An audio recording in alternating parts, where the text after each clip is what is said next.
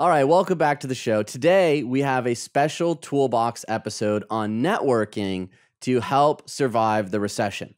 Now, why do you need to focus on networking right now? We're going to talk about that, how to quickly increase your social capital and grow your dream network, as well as we end the show with a proven LinkedIn strategy that's going to allow you to connect with people without having to become an influencer, go to networking events, or even leave your house, as well as the power of an introduction and how to use it successfully without ticking people off. I just got back from my wedding in Europe, and some of the guests there, even our European guests, were talking about the economy. It's top of everyone's mind, and that's why we wanted to put together a special Toolbox episode for you today around what we're all seeing.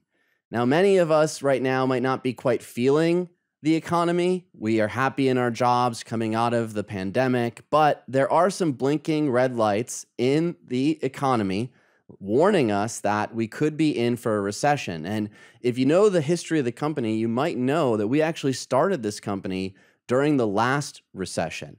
And we're going to talk about some lessons we learned in growing a network and the importance of that network during the recession. Right, Johnny? Absolutely. And we were living in the financial district of Manhattan. And I remember that day vividly because I had only been in New York for a short time, maybe 6 months at that point, if not even shorter. And I just remember the overall atmosphere in the financial district. It was scary. Now, we pulled some news here that I want to share with everyone as to why this is so important. We are on the cusp of a recession. The dominoes are starting to fall in the U.S. economy. As the Federal Reserve pumps the brakes in the economy, many American companies are already retrenching. There's a growing fear that as the central bank aggressively hikes interest rates to fight high inflation, it could actually tip our entire economy into a recession, and executives are already cutting back. A host of companies have already announced job cuts or hiring freezes in just the last 2 weeks, and they range from Tesla, JP Morgan Chase to Redfin and Coinbase. So we're seeing it in the tech sector. I know many of our listeners work in the tech sector. Now, networking is vital for those who want to move up in their career. According to HubSpot, 85% of jobs are filled through networking. In fact, according to CNBC, 70% of jobs are never published publicly. So with layoffs coming, jobs are going to be harder to find. Your network is going to become even more important. Now, these jobs are either posted internally or created specifically for candidates that recruiters meet through networking, through your efforts and your connections. Now, according to LinkedIn, 70% of professionals hired in 2016 had a connection at that company, and 80% of professionals consider networking to be vital to their career success. Now, it may be possible to get a job simply by sending your resume in aimlessly to job boards and postings, but these statistics clearly show that networking is the best way to create a successful career and maintain job satisfaction. Now listen, networking is not just for your career, it also helps you succeed at business. Oxford Economics published a thorough study on the importance of networking for business relationships. Business relationships including clients, customers, partnerships, and vendors. Now, networking is one of the most important ways to keep and find customers. The close rate for meetings is 40%, meaning that in-person meetings end in a sale or deal almost half of the time. So your network is not only important to finding a job, but also closing those deals if you work in sales. Furthermore, 75% of customers either require or prefer in-person meetings, meaning that you can lose clients simply by not being networked, not being connected to them. Now, the refusal to network with customers can also affect your business profits. Executives reveal that they lose 28% of their business if they'd stop networking. Why is this so important? We've talked about networking on the show in the past. Today, we want to focus a little bit more on how we network online and some of the strategies we've been using with our X Factor Accelerator clients to allow them to break into new industries they've been interested in working in, but haven't had a network, haven't had experience or any connections, all using the power of LinkedIn. And I'm excited to share this strategy. Yeah, that's going to be really fun. And an anecdote here. I was just on the phone with somebody the other day who called about the X Factor, and we were discussing. He said he was really excited to talk to me, and he wanted to share a story. He sent out 200 resumes, and he said most of those resumes went for jobs that he wasn't even qualified for. However, he felt good about it because he was listening to our show, and he figured, why not shoot for the stars? Well, he got hired in one of those jobs. And first of all, I love this story, and this isn't new to our company. In fact, when we first got started, this was one of the results that we kept hearing over and over again. And I've always had this picture of Kramer from Seinfeld when he had got that job and he's rolling around the office with a briefcase with crackers because he had to put something in the briefcase. Now, what I love about this is the boldness to take that risk, to go after something that you might feel that's a little bit above your skill level. But if you have the ability and the boldness and the confidence to put yourself out there to see if you can get that job, guess what you also have? You also have the boldness and the abilities to figure it out on the fly if that's what you really want to do. And everyone has that within them. It's about letting that out. And of course, that's what we've been doing here for the last 15 years, helping you develop your X factor so that you can move into these positions and use your boosted charisma, confidence, and communication skills to network in that office, to be an asset in that office, and be an incredibly high value person within that office. And once that is accomplished, you're indispensable. Now, I'd love to share a couple stories because when we started this company, it was focused solely on dating, getting better with women. And we worked primarily with clients who were looking to unlock success in their dating life. Why? Well, we were in our 20s. We were single guys at the start of all of this. And of course, we wanted to get better opportunities and options in our dating life. But when we moved to New York City to start the company, it became clear that all the skills that we had been working on in ourselves to be more attractive, to flirt more effectively, to build deep emotional connections with the dates we were going on, were opening a ton of doors for us in business, helping us land a gig at Sirius XM Radio with no satellite radio experience, allowing us to work with a company like Axe simply by happenstance in an elevator. So when we talk about elevator pitch, we talk about network, we know the impact of this, even though we are starting this company during a recession. So there's no better time to start focusing on your network than now. You may be happy and comfortable in your job, but with these blinking red lights in the economy, it's important that you continue cultivating and building those connections that can open doors to opportunities that you never imagined. And in the worst case, you do lose your job as part of this recession, the economy does hit the bricks, then you have more connections out there to find those hidden jobs as we just talked about. It's twofold. Not only are you able to network, find a job, business opportunities, and everything that goes along there, being able to find your community and build a network around you with like-minded, high-value people allows you to feel better because we are herd animals. And when we are part of that herd, we are getting attention, approval, and acceptance from people that are like-minded, that we feel good about. That allows us to feel better. That helps dissipate the anxiety and anxiousness and doom that we feel when we're outside of a community. And from a survival standpoint, human beings have been able to flourish in every habitat that this planet has to offer.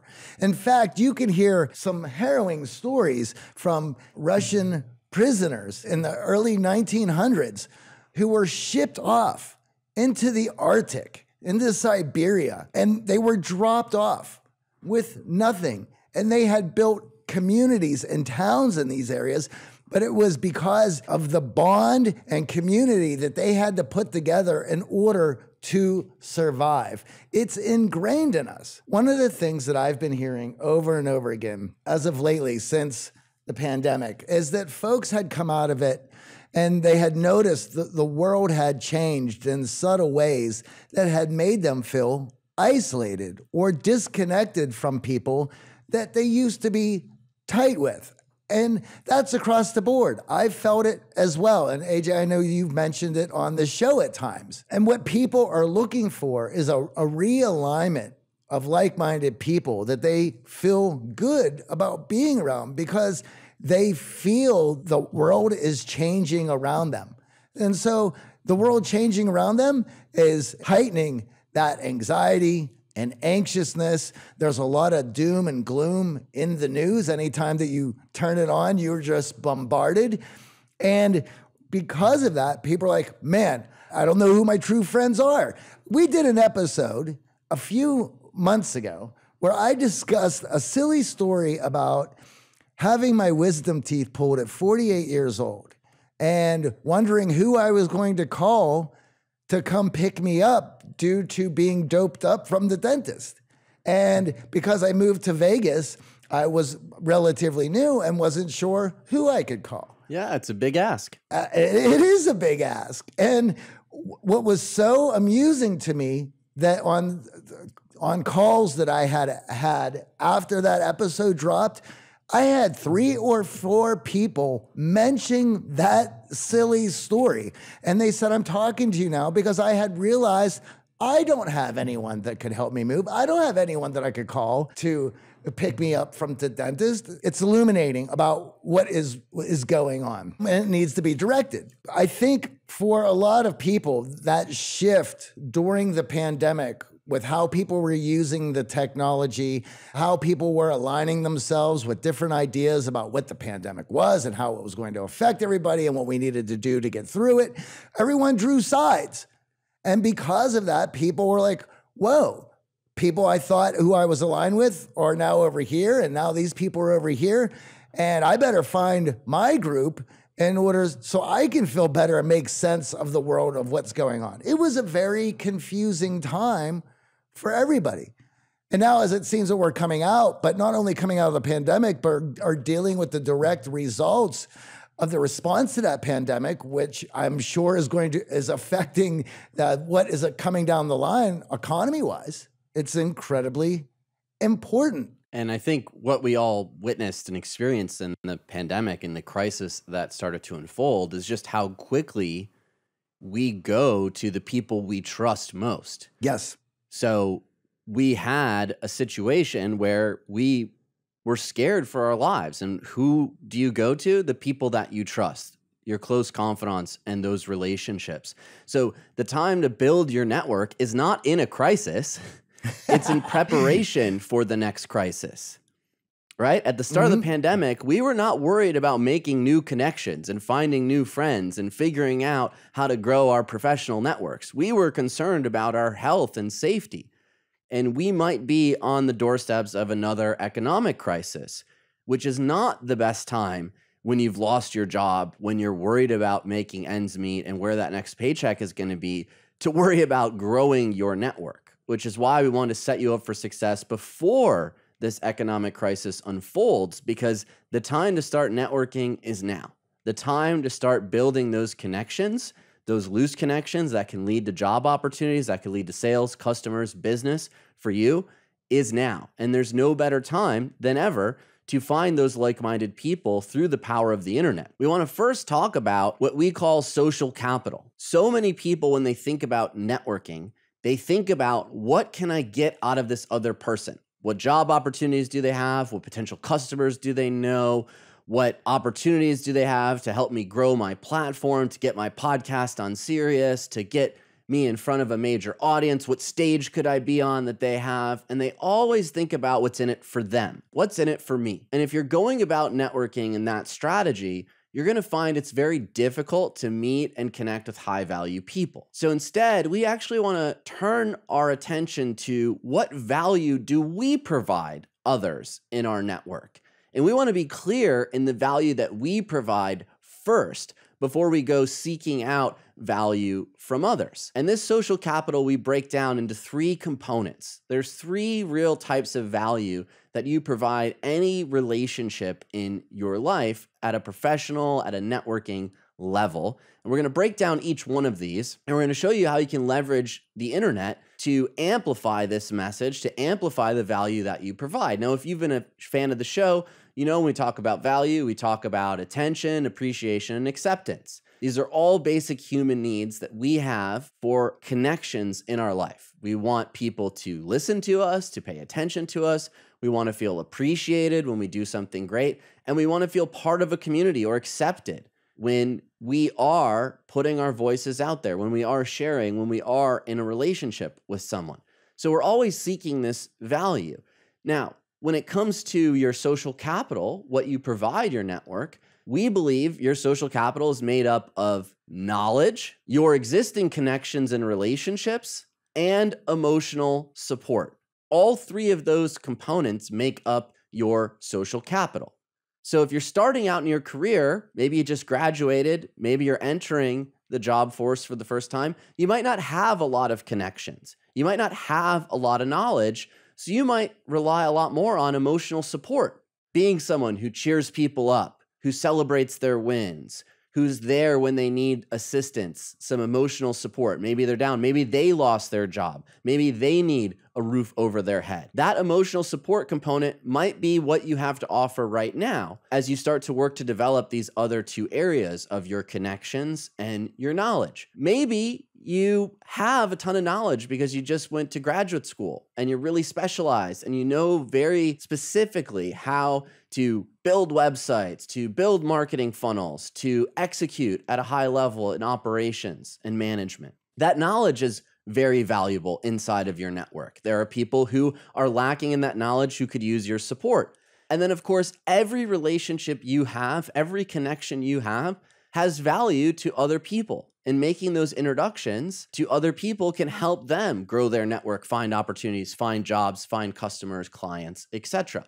So when you understand the value that you provide first, you have a solid foundation to start to build and grow your social capital and, of course, build your network. And this is something that we focus on inside the X Factor Accelerator with all of our clients is first, taking some time to self-assess. Where am I really knowledgeable? And it might not be knowledge that you got from school. It might be a hobby. It might be a passion. It might be a side project that just jazzes you up and you stay up all night watching YouTube videos and listening to podcasts and reading books about it, but you never took a college class in it. That knowledge is still very valuable and it's still a part of your social capital. AJ, this is why in our programs, we have everyone define what their values are. I think that exercise stumps people at first because they tend to think, wow, I know what my values are, and they tend to rattle them off. And then you're asking them, how do you engage in those values on a daily to weekly basis? And then they usually at that point stop to think, well, I guess I really don't. Well, could you really call them values? And I bring this up because you were mentioning one part of skill set and passions. There's some other examples that you're going to have some knowledge in as well, in your values, your worldview.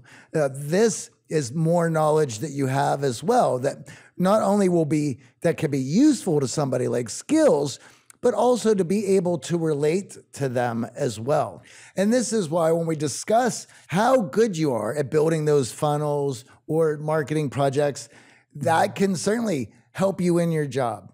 But is that going to be when people have everyone go out for some drinks after work? Is that going to get you that invitation? Possibly, sometimes. But I bet for a lot of those folks, if you're getting that invitation, it's because you're able to relate to the other people in that office, that they feel good being around you. They have trust in you. Therefore, that bond is going to be carried on outside of work as well. And so we want to make sure the community that we are building, that we're matching on multiple different levels because that deepens and strengthens those bonds. And here's something to realize. No matter what happens to your stock portfolio in a recession, no matter what happens to your job, your knowledge, your network, and the emotional support you provide others can never be taken away from you. That will never go to zero. You will never lose your knowledge. You most likely won't lose all of your connections. And you certainly won't lose your ability to be an empathetic listener, to be a supportive friend, to be someone who's there to cheer people on. And that's why we want to focus on this side of the coin, and we call it social capital. We know about financial capital, stocks, and what's in your portfolio, and many of us are concerned right now seeing what's going on in the markets. It's important to realize that your social capital is just as valuable for seeking out these opportunities, for making connections with others, and in a time of a recession, might be the only thing you have to rely on to get ahead. So now that you have a good sense for what you're knowledgeable in, it might be that side project of building websites. Maybe you launched a blog during the pandemic on cooking sourdough bread, and now you know everything about WordPress and you know how to set up domains and link it to your host. That knowledge you may not have learned in school, but that's very valuable to people in your network who might be thinking about starting a side hustle, who might be interested in starting about business, but they don't have the technical know-how. A lot of CEOs, including Elon, are saying they don't care where you got that piece of paper, where you got that degree. They want to see skills in action. So don't sit here and come up with excuses of, well, I didn't do this or I should have went and got that. The skills that you provide right now is what people are looking for, not the skills that a piece of paper says that you provide. That piece of paper might get your foot in the door, but you better back that up. But those people who understand how to do these things, who have the experience, that's just as good to a lot of these employers. If you feel right now, hey, my knowledge is a little lacking in some areas, well, this is, again, the power of the internet. You can level up these skills and this knowledge and information on so many free platforms. We don't have to name them all. But understand that knowledge is a key component of that social capital. It's something that you should be working on growing day in and day out to bring more to the table, to bring more to your network, to add value to the relationships that you have in your life. Now, let's talk about emotional support. This is another big one that many of us might not realize we bring to the table. And I know right now we've been separated from friends, we've moved apart from some relationships, we haven't kept in touch. But the power of social media, every single person in your life is posting about what matters to them right now. It might be negative news around losing their job. It might be positive news about getting promoted. It might be their wedding photos. It might be them moving to a new city. It might be them posting their newborn. It could be them posting about a trip that they're on. Each one of those moments that they're taking time to post about on social media is an opportunity for you to offer emotional support, to cheer them on, to cheer them up, to celebrate their successes, to offer their condolences in their loss, to be there to listen to them, allow them to vent, to be supportive if they need it. Now, here's what people who actually get social capital understand about all of those signals that are being posted on social media right now. The best way to offer emotional support is to go a level deeper. Now, what do I mean by this? There are levels to connection and communication. Surface level is social media. I'm posting it up there. It might be public. It might just be close friends, but it's very easy and surface level for me to post it. What's the next level from there? It's email. The next level from there is phone call. The next level deeper from there is in-person communication. So you have surface level, which is social media, nearly public or maybe completely public. You have email, which is a bit more intimate. Then you have your phone, and then ultimately you have in person. The people who understand networking at its best, at its greatest, and are most effective are those who can take the surface level signals and go a level deeper and pick up the phone and congratulate someone on their wedding. To pick up the phone and be like, oh my God, I'm so sorry to hear you lost your job. Is there anything I could do to help support you? Where are you looking to go? What opportunities are you looking for? To offer emotional support to your network a level deeper than where it was posted or where you saw it is how you grow that social capital. So many people are like, oh, I write happy birthday on posts. I like and comment on social media. I'm offering emotional support. And yes, those notifications are great, and we all feel good when we see our friends liking and posting about stuff. But we certainly feel more supported by a phone call, by an in-person meeting, even by a really thoughtful email or handwritten note. Understanding that emotional support is not at a surface level, and the more you can get involved in other people's lives and either cheering them on or cheering them up, the more support and social capital you bring to the table. The convenience that all this technology has brought us has made certain aspects suffer. And connection and intimacy through connection is one of them, because it's now so convenient that we don't even think about it. And you mentioned somebody's birthday, and maybe you like the photo and post it on their, hey, it's my birthday post, happy birthday. That does nothing. In fact, they're getting happy birthday from hundreds of people that they have met all over the world. And now you are one of those hundreds of people. If this is somebody you care about, if this is somebody who is special to you, then why do you want to duplicate what hundreds of other people have already done that is not registering to somebody that you care about? Understanding that, picking up the phone is going to go much farther. Now, some of you might even be like, I don't talk on the phone anymore with all this technology. Okay, but you could still, that's not an excuse. You could send a video message. Absolutely. You can send a text. There's many different ways that you can separate yourself from the pack and let people know, I am here for you. The extra mile is never crowded. Chris Whitfield shared that on our show here, one of our great guests, and I completely agree.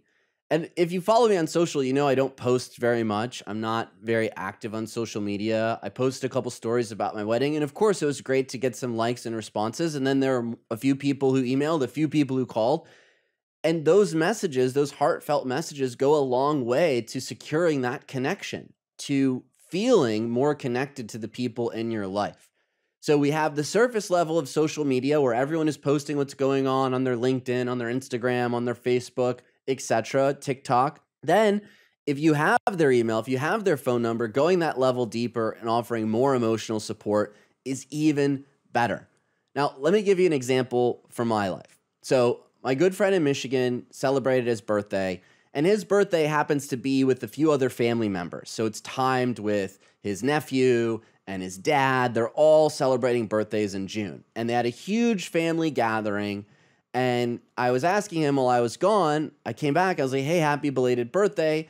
And he was like, yeah, I didn't really get a chance to celebrate it this year. It was kind of a mess with the big family, and I didn't get a birthday cake. And he was feeling a little bit down. Now, his birthday was a couple weeks ago. So what did I do? I hopped on DoorDash. I'm not in Michigan. I looked up a bakery. I found a bakery, and I sent him a couple slices of birthday cake, knowing that he didn't have birthday cake on his birthday. And he was blown away at how thoughtful that was and how impactful of a way that was to celebrate his birthday.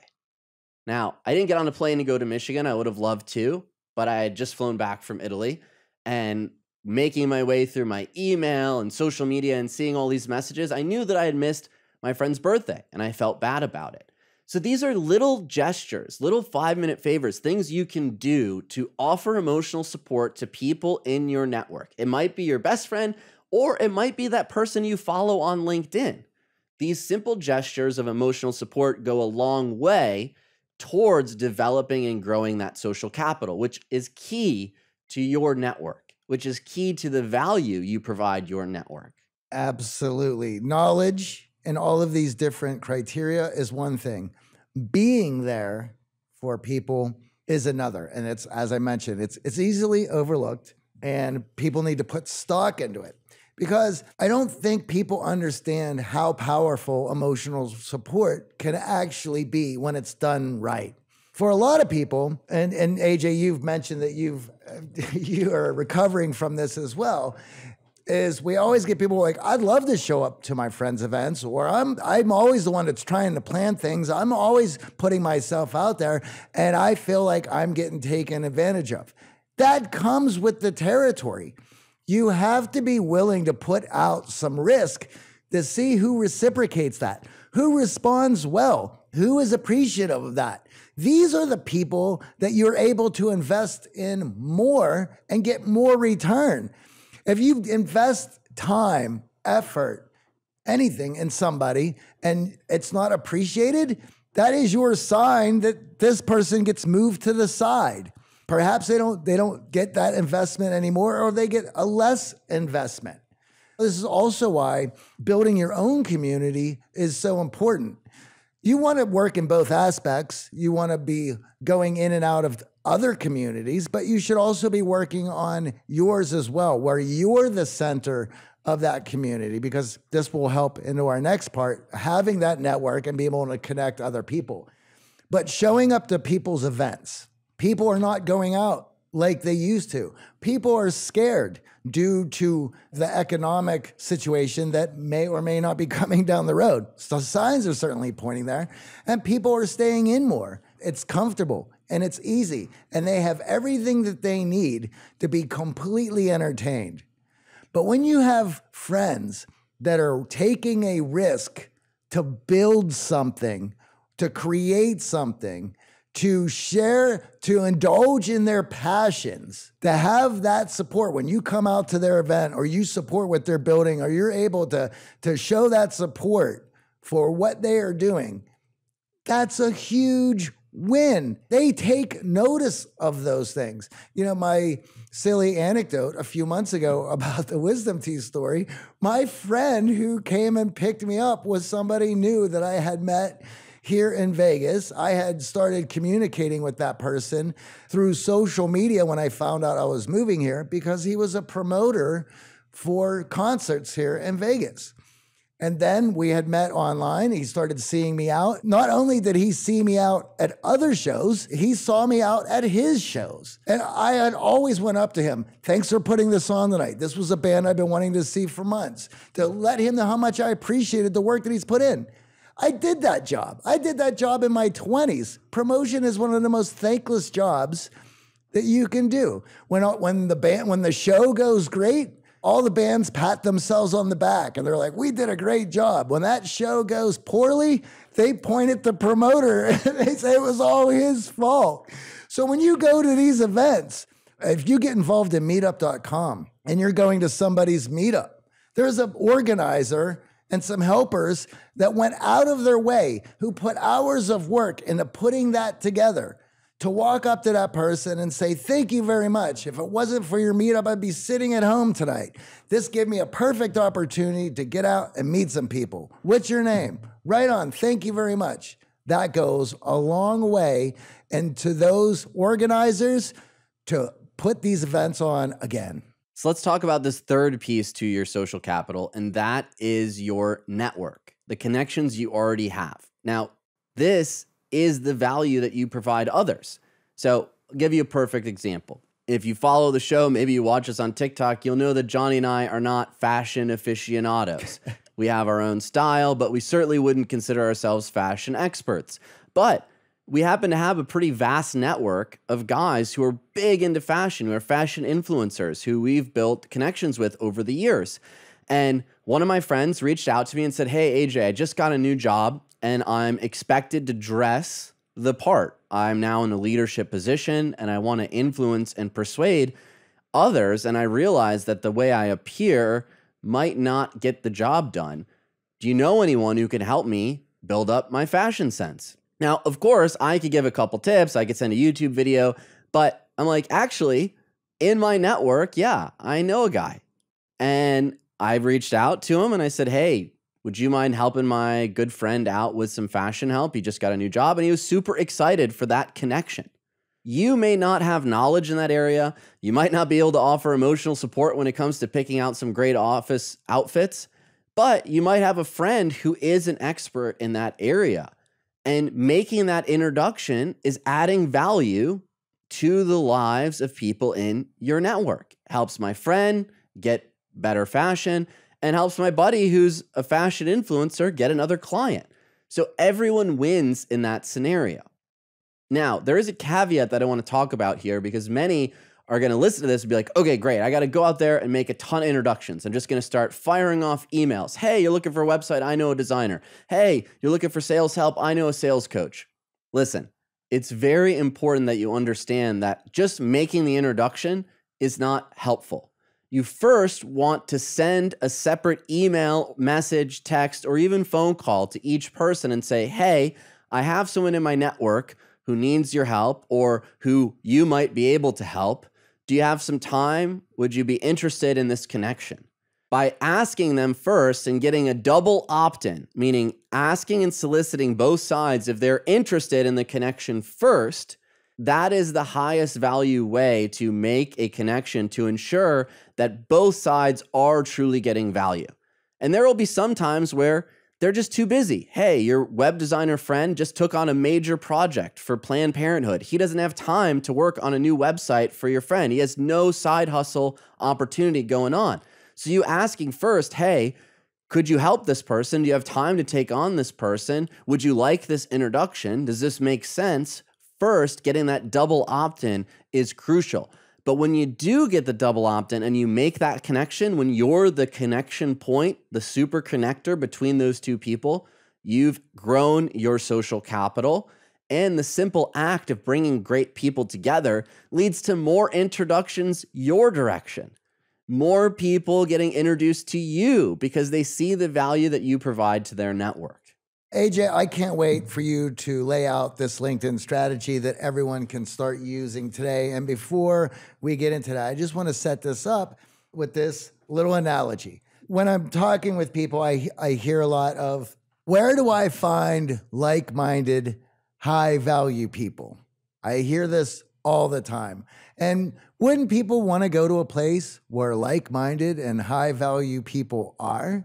Well, certainly. And you're going to have to look at your interests and hobbies and knowledge and values and find out where those people are going. But there's another side to this. You can't just show up and wallflower it and hope that you're going to meet the right people.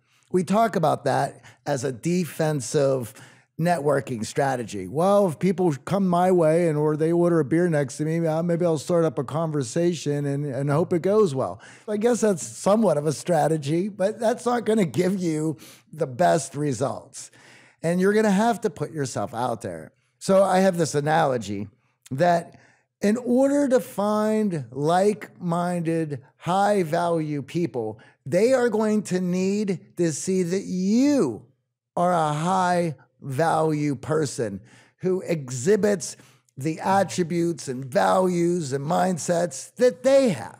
You have to be able to hoist your flag as high as possible so that everybody around you can see it.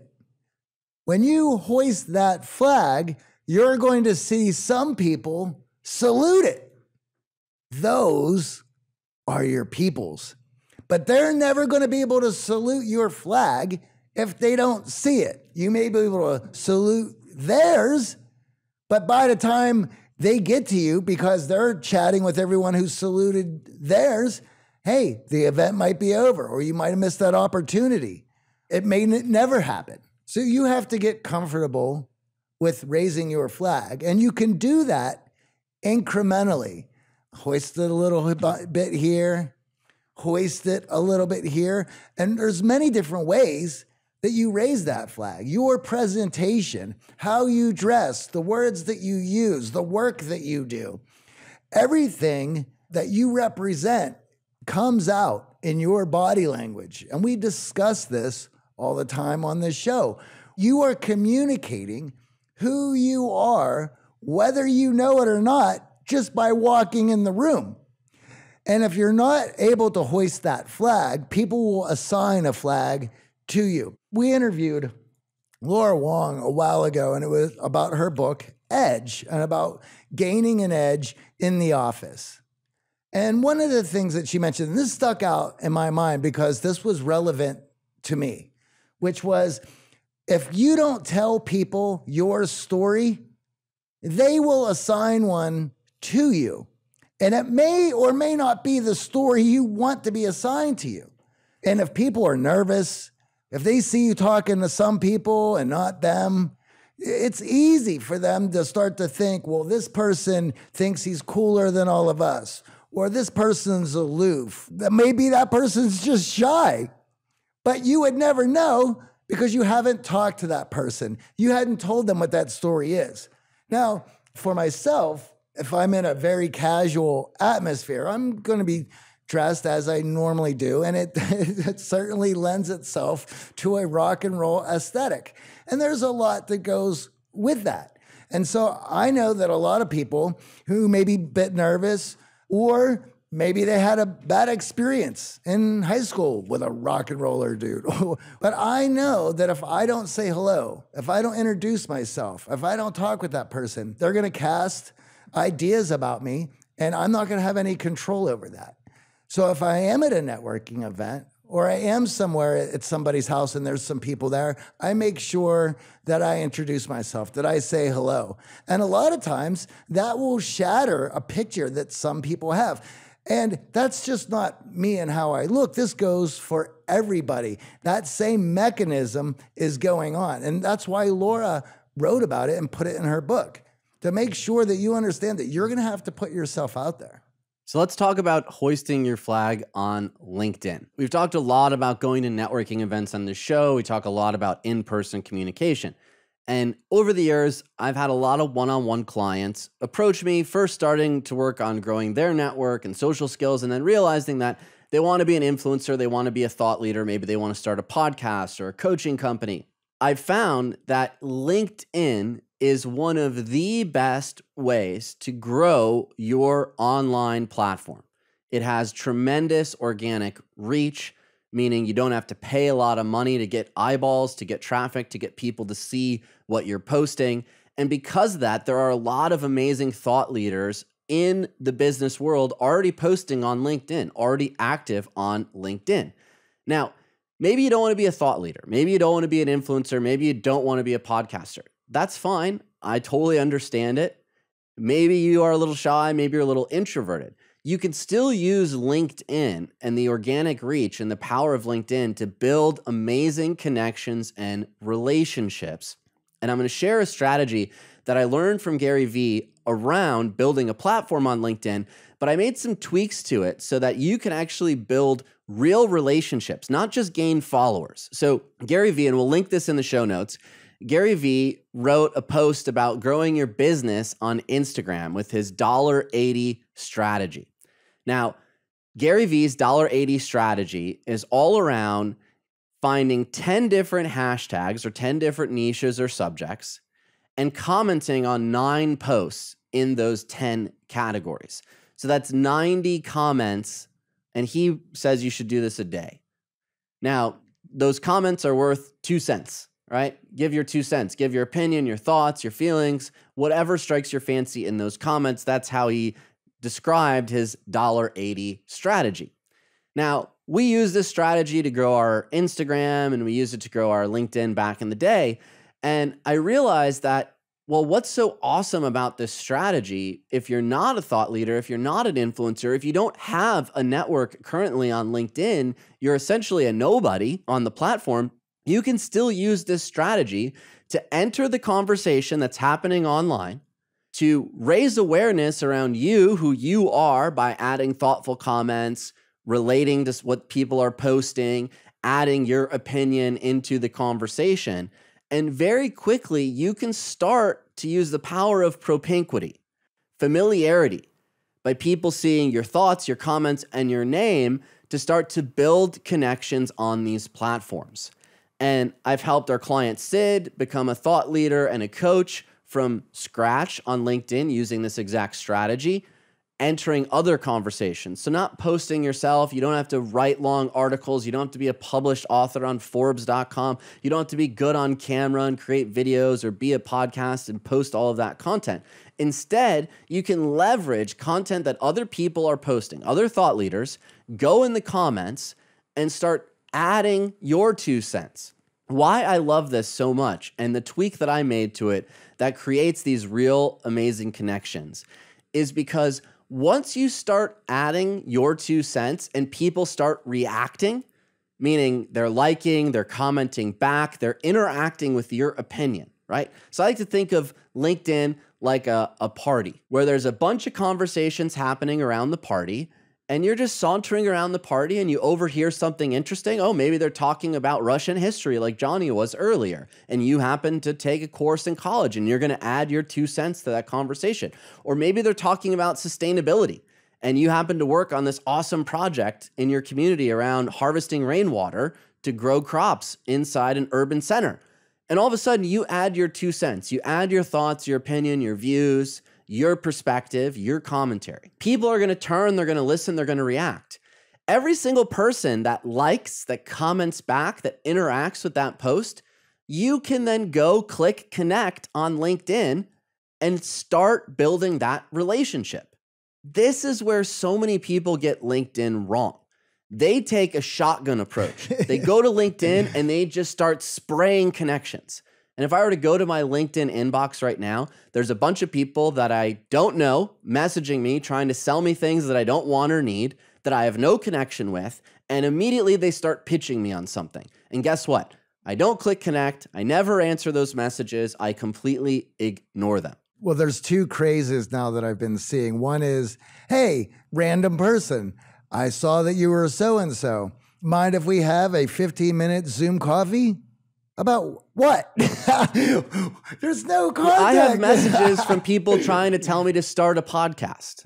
To give you an idea of just how zany LinkedIn is. Everyone is trying to just message, going about it the wrong way. But the reason I like this so much, and one of our clients, Eric, who wanted to get a job in the sustainability space, but he doesn't have a lot of experience, practical, professional experience in this space. He's worked on a lot of side projects and hustles in his community, and he's very passionate about sustainability, and he's volunteered around it, but he's looking for a paying job in this field. And he's like, I don't have any connections. I don't have a big LinkedIn. I'm not a thought leader in this area. I don't have any content on LinkedIn. So he was very intimidated. We use this exact strategy. So Seth Godin had started posting about environmental issues. He became very interested in the environment. Now, Seth Godin has millions of followers. He's a massive thought leader.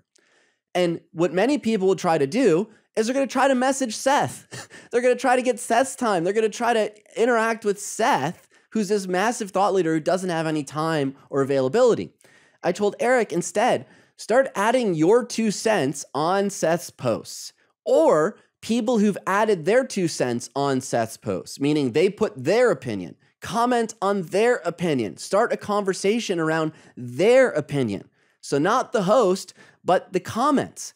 Started conversations in the comments, and then if they like your response, they reply back, hit a connect, send a quick message. Hey, I loved your comment on Seth's post. Would love to connect with you. Boom. All of a sudden, you're using the power of the internet, that printing press times a billion. You're finding the topics that you're passionate about. You're adding your opinion and allowing your opinion, your knowledge, your emotional support to strike up the conversation. And then you're using the platform appropriately by only following and connecting with people who've actually interacted back with you, who are interested in you. You're more likely to make connections. You're going to start having great conversations. And what Eric's been able to do is he's been able to build an entire tribe of people just from the comment section of Seth Godin and get on the sustainability radar, even though he doesn't have a LinkedIn profile that speaks to all of this sustainability experience. You can use this in any area: sales, project management, coding, entrepreneurship, being a software founder, startups, all of these topics. Pick a few hashtags. You don't have to go as crazy as Gary $1.80 strategy, but do it consistently, day in and day out. Spend 30 minutes to an hour on LinkedIn. Even if you have a great job, even if you work at one of these great companies, as we saw, Tesla laying people off, Netflix laying people off. You may think you have job security today, but in today's economic climate and where we are going, you might not have as much security as you think. So working on your network now, building these connections now, joining this amazing organic conversation that's happening on LinkedIn that is in a professional environment is just as good as hopping on a plane and going to those networking events, spending thousands of dollars on travel, airfare, hotel, and the ticket to the event. You can do all of this online on LinkedIn. At the end of 1 month, I told Eric to do this consistently for 30 days. And at the end of 1 month, he's now at a place where he's posting himself on LinkedIn and he's working on becoming a thought leader, and he has a tribe of people who are interested in what he's going to post about, what he's going to share. That's the way to use the organic reach and a simple LinkedIn strategy that you can use today, right now, on your phone, on the bus, on your couch, without leaving the house, to start setting yourself up for success and to build the safety net that we all need in the worst case scenario of the economy taking an absolute downturn and crashing around us.